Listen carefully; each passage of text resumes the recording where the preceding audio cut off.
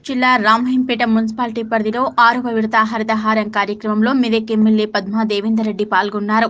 Junior కళాశాల మైదానంలో మొక్కలు నాటి హరితహారం కార్యక్రమాన్ని ప్రారంభించారు. ఈ సందర్భంగా ఎమ్మెల్యే పద్మా దేవేందర్ రెడ్డి మాట్లాడుతూ తెలంగాణ రాష్ట్రంలో 22% ఉన్న అడవులను 33% వరకు తీసుకెళ్లాలని, పచ్చదనాన్ని పెంచే విధంగా ముందుకు సాగాలని, ఆరోగ్య తెలంగాణ సాధించడం కోసం మొక్కలు నాటడమే కాదు వాటిని సంరక్షించే బాధ్యత కూడా ప్రతి ఒక్కరూ తీసుకోవాలని ఆమె తెలిపారు.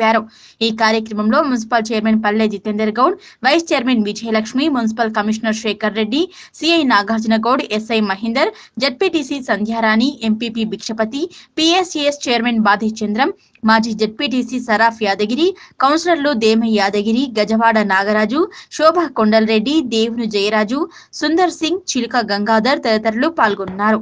మరి చెట్లు పెంచాలి, రాబోయే తరానికి ఆకుపచ్చ తెలంగాణ అందించాలి, అర్థ తెలంగాణ అందించాలి, ఆరోగ్యవంతమైన తెలంగాణలో మరి ప్రజలు జీవించాలనే ఉద్దేశం కొద్దీ భారతదేశంలో ఎక్కడ లేనటువంటి మరి హరితహారం కార్యక్రమాన్ని గౌరవ ముఖ్యమంత్రి గారు మరి 6వసారి కూడా ప్రారంభించడం జరుగుతూ ఉంది.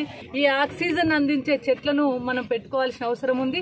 మరి ప్రతి గ్రామానికి కూడా ఒక నర్సరీ ఏర్పాటు చేసుకున్నాం. తప్పకుండా రాబోయే కాలంలో రైతులందరినీ కూడా సంఘటితం చేసి రైతు వేదికలు ఏర్పాటు చేసి దాని ద్వారా గిట్టుబాటు ధర నిర్ణయించి దళారీ వ్యవస్థను తుడిచిపెట్టుకునే విధంగా చేసి ఏదైతే డిమాండ్ ఉంటుందో ఆ డిమాండ్ ఉన్న పంటను డిమాండ్ ఉన్నంత వరకే పండించి ఆ రేటును కూడా కల్పించడం కోసం గౌరవ ముఖ్యమంత్రి గారు కృషి చేస్తా ఉన్నారు.